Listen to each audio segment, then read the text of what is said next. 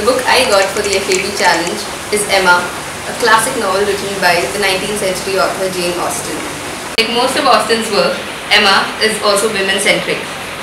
The protagonist of the novel, Emma Woodhouse, projects social constraints, moral values and economic differences in that society. Though it appears to be an autobiographical novel, it started a new trend of novel writing which went on to break the conventional belief that novels related closer to the true lives of people.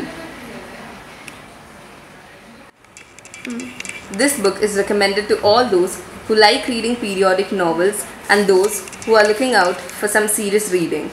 Reading Emma was a wonderful experience. Thank you.